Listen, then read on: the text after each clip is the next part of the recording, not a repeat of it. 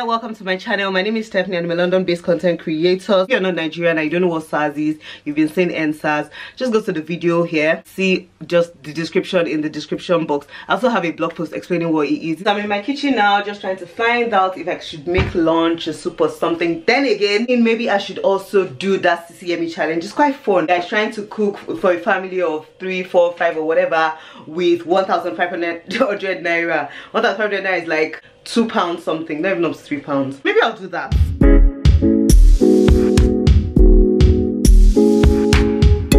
So I decided I'll do that. I'll probably just jump out now, go to the market. There's this market called East Street Market. Okay. Oh, my head is so big. Yeah, so come on then, let's go.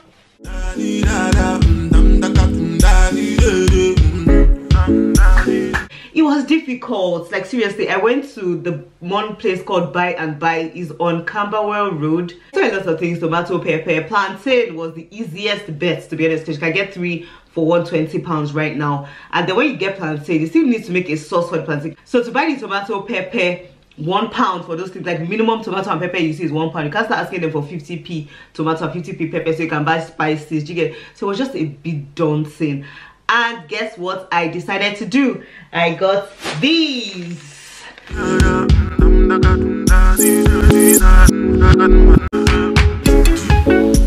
I got plantain chips, guys. You know, the first person that came to my mind was this girl, the owner of Sumo Chips. This babe happened to place in places like Sainsbury's, Waitrose, like plantain chips there. I was so impressed with the girl when I heard her story and stuff. So when plantain chips came to my mind, because I saw plantain chips everywhere, and it was quite affordable. Like you can get 2 for £1 or 2 for 60p. The first and most popular one, which I always have right now, is Olu plantain chips. Guys, this plantain chips is amazing. So this was one I used to have before I found Olu. I think I found Olu in my friend's house. The next one, which I really find tasty, is this one.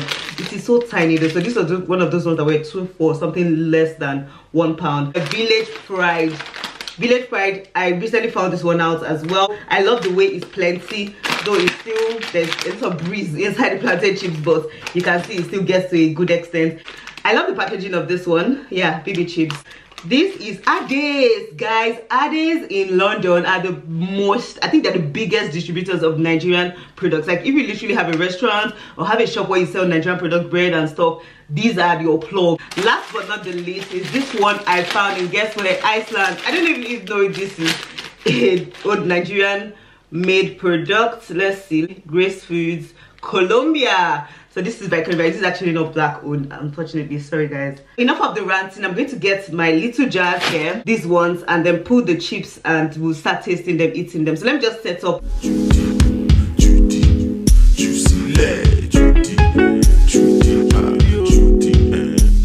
This is my cranberry juice and we're going to start eating my plantain chips as well.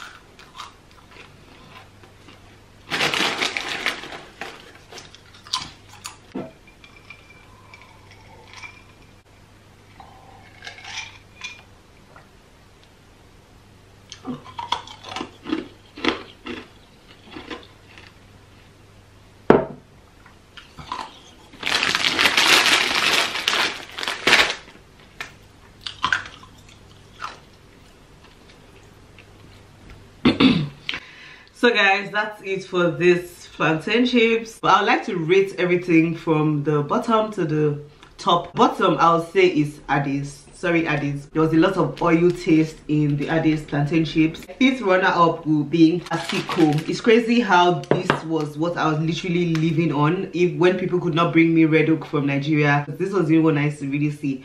But trying these other ones, guy, you are number 6. Why? The taste, I don't know, the taste is not that natural. It's not as savory and as interesting as the other ones. So unfortunately, Olu, apart from the fact that your chips is really difficult to open, the taste is good. Just comparing it to these ones. The good thing about Olu is that they're available everywhere. Like, big ups to your marketing, your branding, everything.